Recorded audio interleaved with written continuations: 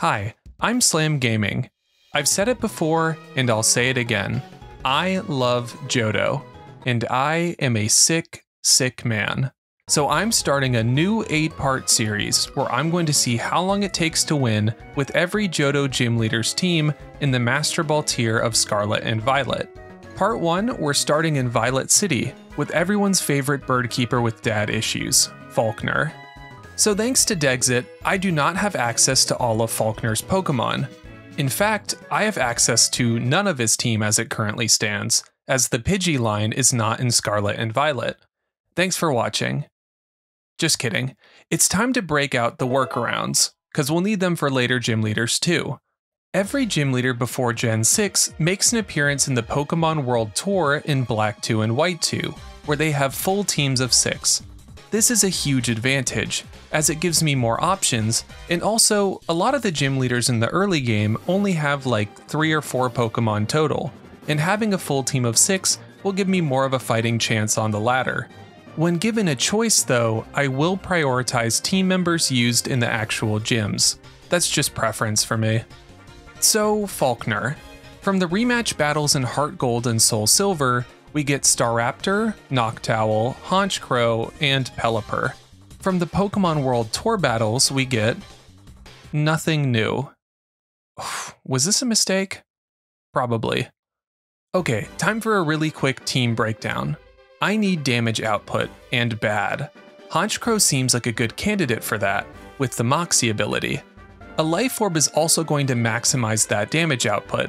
Sucker Punch is good priority as well, and Terra Steel is useful for defensive purposes. Staraptor is also pretty strong, but I want it to double as an Intimidate cycler if I need it to. Focus Sash will increase longevity, but it does make Brave Bird basically unusable, and Dual Wing Beat sucks, but it'll have to do. Noctowl is very blah. I love the design, but it has abysmal stats by modern standards. Instead of using Hypnosis and trying to get lucky, which was probably the better idea in hindsight, I went in a very different direction with a Nasty Plot attacking set. Wikiberry and Terra Fairy finished the set, but they were kind of arbitrary decisions. Finally, Pelipper is a pure supporting set, with a Citrus Berry for extra bulk. I wish other team members could use the Rain, but alas, not the hand I was dealt.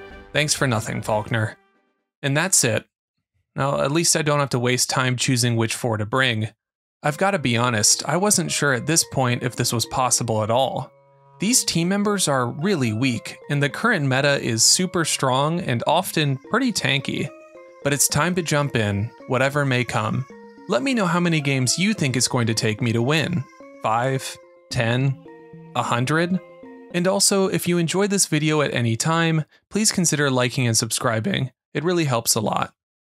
Alright, I know that we're really here to see me win, but before we do, I need to pay homage to the time I lost to the losing battles. So here is the losing montage with Falkner's team. And there was plenty.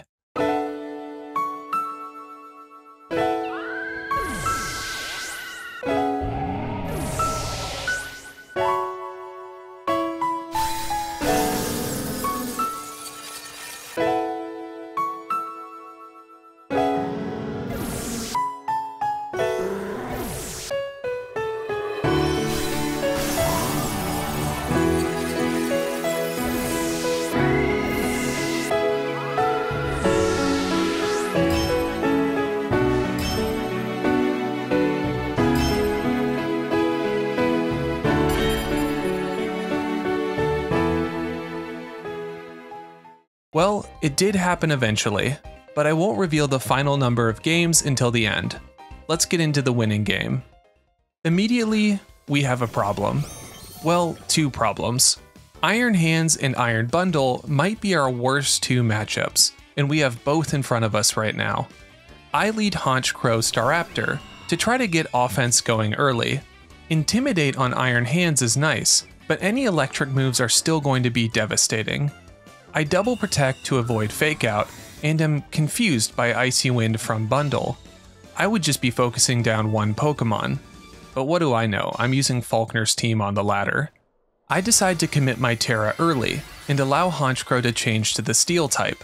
but this does open me up to drain punches from Iron Hands down the line. My Terra immediately pays off, as Freeze Dry from Bundle bounces off, and I am surprised as Staraptor KOs the Iron Bundle with a close combat. I forget how frail Iron Bundle can be sometimes. Honchkrow gets some chip off with Drill Peck, and then Wild Charge brings Staraptor down to Focus Sash. Okay, that was a decent turn. Bundle being gone is huge too. Heatran comes in, and I'm feeling okay.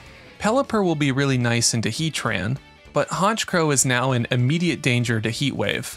I make a really nice play next turn, and cover for the Heatran Protect by bringing in Pelipper for Honchkrow and close combating the Iron Hands with Staraptor. Staraptor does go down to a Heavy Slam, but Iron Hands is dangerously close to fainting now, and that is one of the last big obstacles for my team. I decide that Noctowl needs to come out now, as Honchkrow is still at far too much risk in front of these two. My opponent tears their Heatran to Grass type, which I still find quite confusing. Sure, Pelipper is posing a threat with water attacks, but the entirety of my team is Flying type, which seems like a bigger problem. I go all in and use Helping Hand with Pelipper. After sponging a Flash Cannon from Heatran, a Moonblast from Noctowl knocks out the Iron Hands. There are only 2 Pokemon left on the opposing side, and I really started to get nervous here. It feels more doable than ever. And even better, the last Pokemon to come out for my opponent is Ogerpon, which means that both of the last Pokemon I have to KO are weak to Flying type moves. I decide now is the right time to set up a Tailwind, to give me the attacking priority, and that pays off immediately, as I take no damage on the turn, as Ogerpon attacks into a Protect. Now I do something really stupid, and I think that I can use Chilling Water on Ogerpon to reduce its attack. But Ogerpon Wellspring's ability is Water Absorb, which means that not only do I not lower its attack, but I heal back the damage I did with Moonblast from Noctowl. Am I really gonna throw this? Flash Cannon from Heatran brings me into the red, but I have a Wiki Berry that I completely forgot about, and now I am back to about half HP with Noctowl. Super clutch berry. From a game state perspective, my clear win condition is getting Honchkrow back into the game with only 1 Pokemon left on my opponent's side. Tailwind being up is also a must, as I'm not sure if I will outspeed whichever opponent is left. The opponent double protects, and now Rain is over. That shouldn't affect too much, but Heatran now does have some other options. I'm shocked at how much a Helping Hand Hyper Voice does. 1 more of those and Ogerpon is gone. Ivy Cudgel from Ogerpon is a hard read that I will switch, but it doesn't pay off, and Heatran's Heat Wave doesn't knock out anyone on my side. I decide to protect with Noctowl and reset the Tailwind with Pelipper, but Hornleech does way more than I thought it would. Can Heatran knock me out and lose me the game? No, because I have another berry I forgot about, a Citrus on Pelipper. You can really tell how comfortable and familiar I am with this team based on how much I'm forgetting these berries. For good measure, Heat Wave misses from Heatran. Another Helping Hand Hyper Voice brings Heatran below half, and Pelipper dodges another Heat Wave. But it's time for Honchkrow to come into the battle, whether it wants to or not. But the keen-eyed among you may have seen that I've lost, right? Heatran will go for Heat Wave again, and I can't knock out both opponents at once.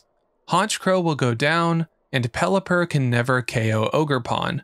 But I have one last card up my sleeve, and I go for Wide Guard with Pelipper. Drill Peck knocks out Ogerpon, Heat Wave is blocked by Pelipper, and we have won. There's a couple more turns of stalling, but eventually a +1 Helping Hand boosted Drill Peck KOs the Heatran and gets Falkner a win in the Master Ball tier. And you know what the craziest part is? Heatran had Earth Power, which means that if it had just gone for that instead of Heat Wave on the turn I blocked it with Wide Guard, I would have lost. Maybe they thought it wouldn't KO without Stab, but I did the calc. It would have KO'd from full HP even. But that's just how the lava cookie crumbles sometimes, and I will take it. Alright, last order of business. How long did it take me to win with Falkner's team in the Master Ball tier? Including the winning battle, It took me 4 battles. Pretty good, right? Especially for such a limited team. Also, I'm going to be tiering all of the gym leaders based on how fun their teams were to use. And Falkner unfortunately starts us out with a D tier. Only 4 Pokemon is brutal, and the secondary types are not diverse enough. Also, there just aren't really any fun and unique strategies to be made. It's just kind of one note and you throw it against the wall until you eventually break through. Okay, so that's Gym Leader 1. 7 more to go. If you enjoyed and you want to see Bugsy next, liking and subscribing helps a lot. Thanks for watching. As always, I'm Slam Gaming, and have a great rest of your day. See you next time.